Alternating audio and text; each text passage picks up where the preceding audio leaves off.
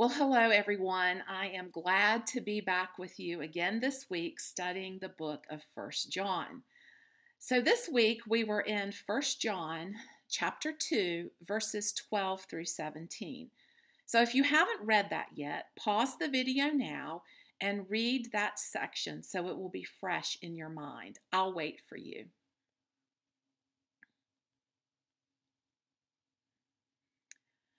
All right, well, welcome back. So, this week, where I personally focused my attention was on verses 12 through 14.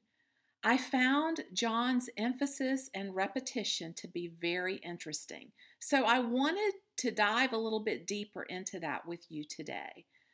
As I took a detailed look into this passage, I noticed something in the Greek that was very interesting. It was John's use of the words we have translated here as children. In verse 12, John starts off by saying, "I am writing to you, dear children, because your sins have been forgiven on account of his name." Now, John uses the Greek word here, teknion. That word does mean children or offspring, but it's also used in the New Testament as a term of kind address by teachers to their disciples. The pupils or disciples were called children by their teachers.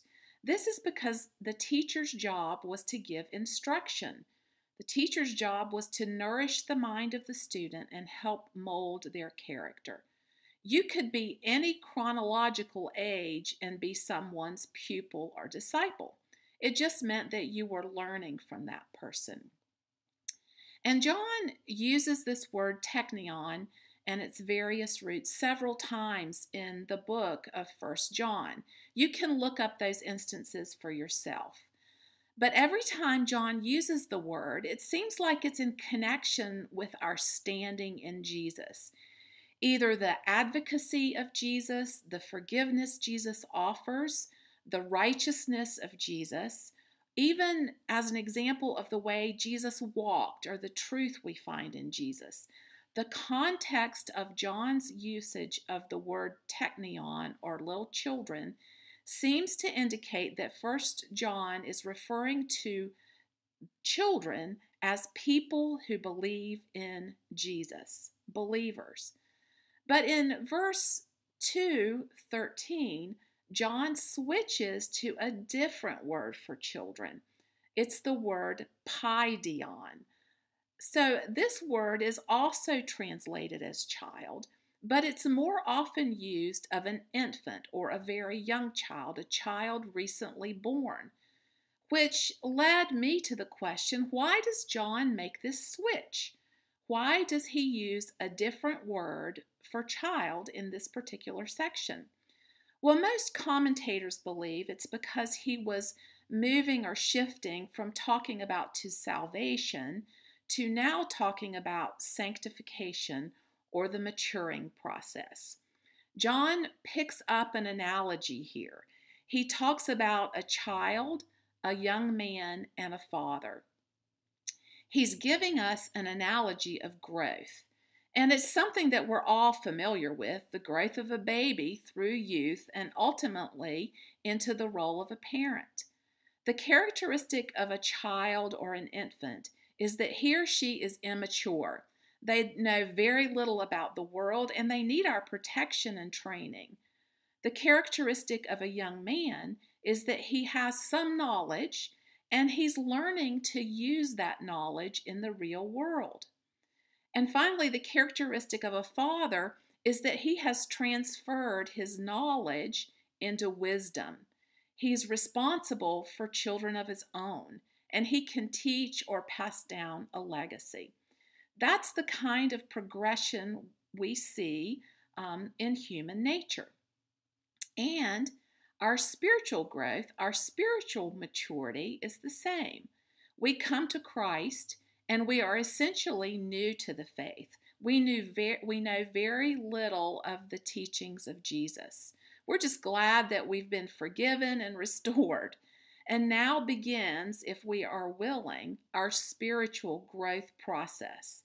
As young believers, we begin to dig into God's revelation of himself through the Word, the Bible.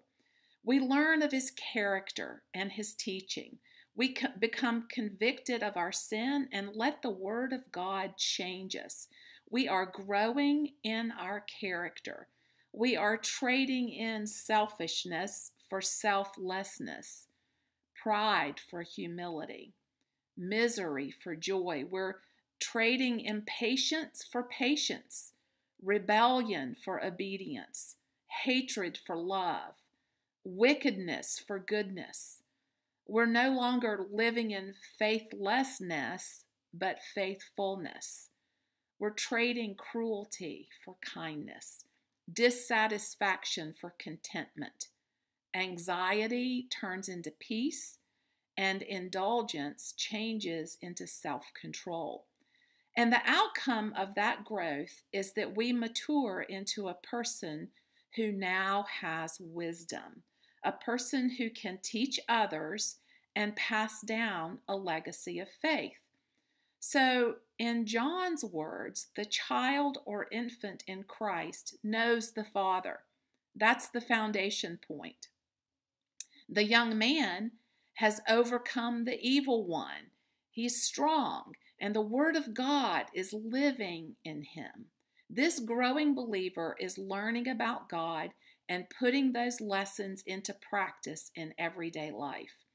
And the father, or the mature Christian, knows the one who is from the beginning. Now, that's interesting, because isn't the one who is from the beginning also the Father? That led me to ask, what's the difference between the child knowing the Father and the mature believer knowing the one who is from the beginning?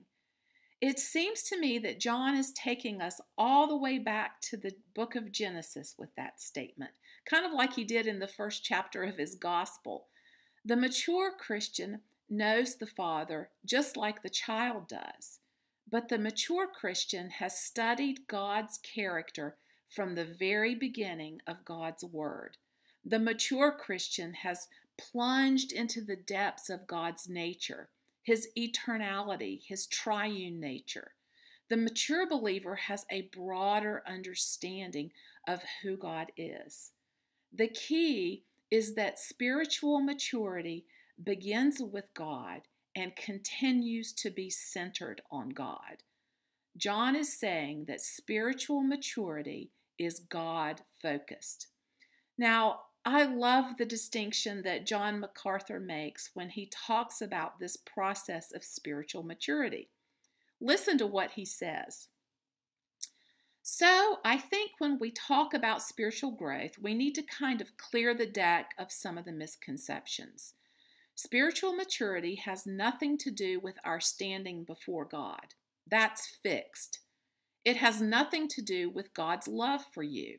That's established for eternity. It has nothing to do with time. There are people who have been Christians a very long time and they're not mature. There are people who have been Christians a short time and they're progressing rapidly toward maturity. It has nothing to do with information, even biblical information, because you can have information that's not really applied to your life. It has nothing to do with activity. Busyness doesn't equate to spiritual maturity. It has nothing to do with prosperity or temporal success or material benefit or the size of ministry. Level of influence is not necessarily a measure of one's maturity. Well, I'm glad MacArthur makes those misconceptions clear to us, because we can easily think that our maturity is based on these things. MacArthur goes on to say that spiritual maturity is in knowing God as much as possible in the same way that Christ knows him. That is to say, may I know him accurately to be who he really is. And in that knowledge comes the essence of worship in my life. Isn't that beautiful? So I guess the question we must all ask of ourselves is this: where are we along the continuum of spiritual maturity?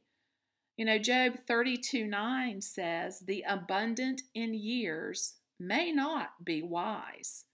Are we a child, a young adult, or a maturing believer? And then the next question would be, what are we doing to continue our maturing process? The good news is we all have room to grow. Thanks for joining us this week, and I'll see you next time.